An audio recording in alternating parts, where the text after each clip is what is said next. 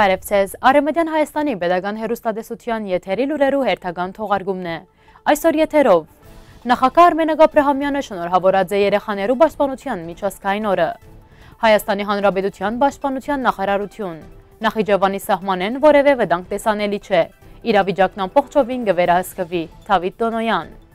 Լևոն Էկմեկջյանի ոսկորներու փոխարեն Թուրքիան անոր ընտանիքին հանձնած է 55-ամյա անհայտ գնոջ Ուշանմը ոսկորները։ Հայաստանն ընդրվեցավ ՅՈՒՆԵՍԿՕ-ի 1970 թվականի պայմանագրության միջակառավարման կոմիտեի գրասենյակի փոխնախագահ։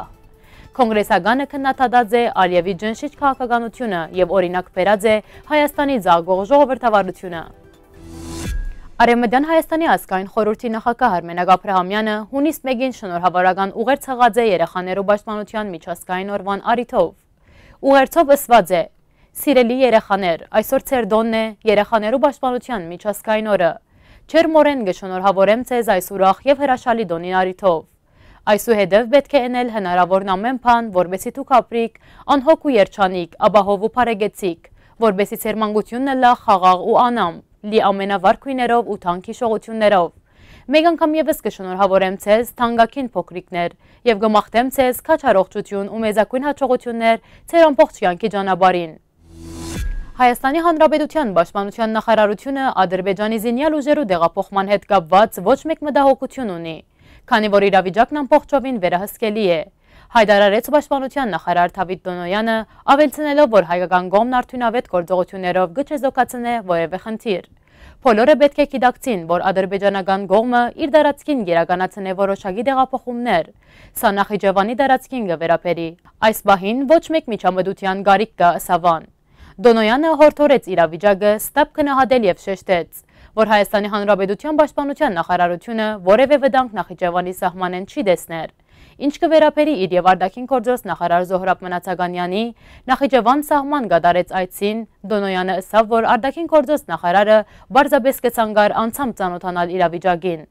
Անոր խոսքով Արցախի սահմանին անսովոր երևույթներ չեն կատարվիր։ Հայկական կողմը ամբողջովին կվերահսկե իրավիճակը։ 35 տարի առաջ Անկարայի մեջ մահապատիժի ենթարկված ազալայի գործիչ Լևոն Էկմեկջյանի ոսկորներուն փոխարեն Թուրքիան Էկմեկջյաններու ընտանիքին հանձնած է 55-ամյա անհայտ գնոջ Ուշանմը ոսկորները։ Ինչպես հայտնի է, թե 2016 թվականի հունվար 8-ին Էկմեկջյանի աջունի մնացորդներն արտահանձնված են անոր Ֆրանսա բնակող ընտանիքին։ Արտահանձնման իրականացման գործի մեծ դեր խաղացած է Human Rights Association-ի Թուրքիո գրասենյակը։ Այն ժամանակ գրասենյակի ղեկավար Մերալ Չլդերը նշած էր Էկմեկջյանի քերեզմանը մատնանշող որևէ նշան, քար կամ փայտի գդոր անգամ չկար։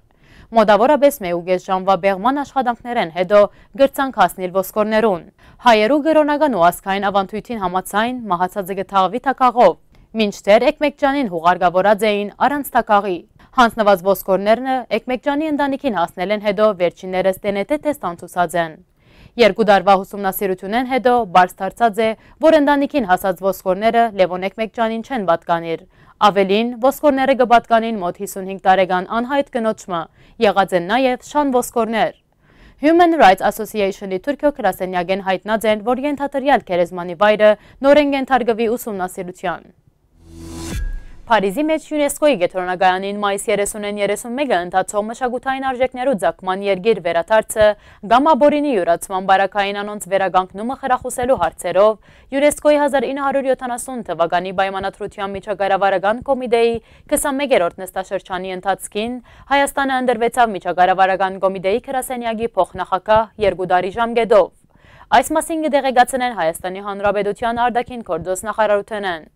Կոմիտեն կհանդիսանա մշակութային արժեքներու աբորինի ներմուծումը, արտահանումը եւ անոնց նկատմամբ սեփականության իրավունքի փոխանցումն արգելելու եւ կանխելու միջոցառումներու մասին։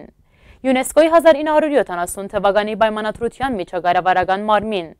Հայաստանը կհանդիսանա վերոնշյալ կոմիտեի անդամ 2017 թվականին 4 տարի ժամկետով։ Գրասենյակի նախագահող ընդրված է Մեքսիկան։ Ամերիկյան Միացյալ Նահանգներու կոնգրեսականը դհիլ թերթին մեջ հրաբարակած հոդվածով խիստ քննադատած է Ադրբեջանի իշխանությունները, նշելով, որ Ալիևի ջնշիչ քաղաքականության պատճառով ադրբեջանական հասարակությունը գաբրի անազատ հասարակական միջավայրի մեջ եւ որպես ժողովրդավարության օրինակ նշած է Հայաստանը։ Ադրբեջանական հասարակությունը նախագահի ջնշիչ քաղաքականության պատճառով չի գտնար ապրիլ ազատ հասարակական միջավայրի մեջ նշված է կոնգրեսականի հոդվածով։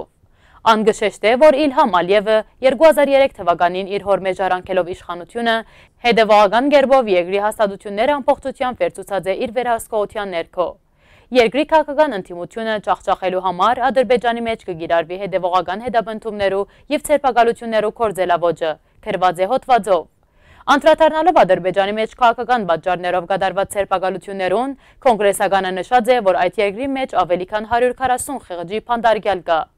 Կոնգրեսականը նշած է նաև, որ ներկայացուցիչներու բալատ ներկայացուցած փանացևին մեջ ինքը գոչրած է սարեցնելու մարդու իրավունքներու ոտնահարող ադրբեջանցի կորձիչներու հաշիվները և արգելելու անոնց ճանապարհորդությունը Ամերիկյան Միացյալ Նահանգներ։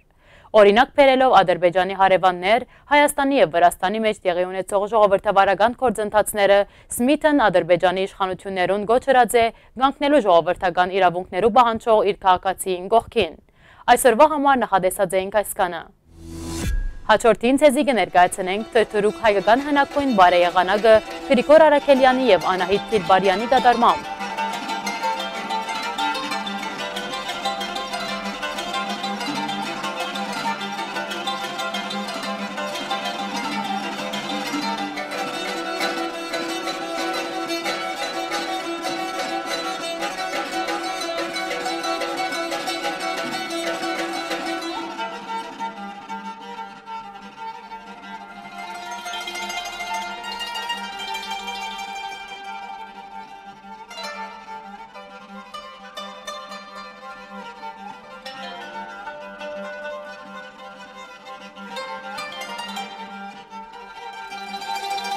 Դեսահոլովագի ամբողջական դարբերակը ներկայացված է Արևմտյան Հայաստանի Պետական հեռուստատեսության պաշտոնական կայքէջեն։ Մնացեք խաղաղությամբ։